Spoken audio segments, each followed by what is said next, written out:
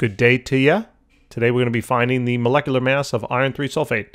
Take a look at the table I've made. It's a nice, simple process.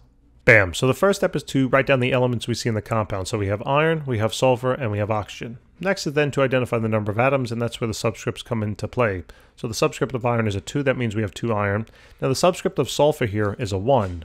But we don't have 1 sulfur because sulfur is tied up inside of the polyatomic anion sulfate.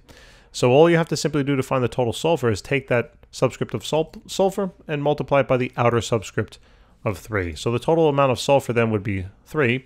And then same thing for oxygen, you just multiply those numbers together, so it's 12. Then we're going to take those number of atoms and multiply it by the mass of each element, and those masses are found on the periodic table, so let's take a look. So iron here is going to be 55.85, oxygen is 16, and sulfur is about 32.07. So those are the values we're going to write down. So for iron here we have 55.85.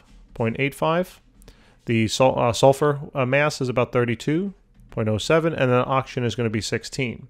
Then to find the total mass of that element in the compound, we just have to simply multiply this row on across. So the total mass of iron here will be about 111.7. The total mass of sulfur then is going to be 96. Let me make that a little neater, 21. And then the total mass of oxygen is going to be 192.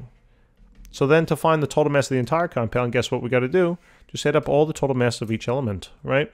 So this is going to work out to be 399.91.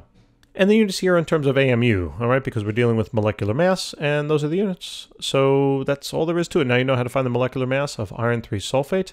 And check out our channel. We got thousands of other videos out there, not only in chemistry, but, well, chemistry, I guess, organic chemistry, right? Not only inorganic here, but organic. We also have physics, and we have mathematics, and we have a whole bunch of other stuff, all right? So check us out. We'll see you soon.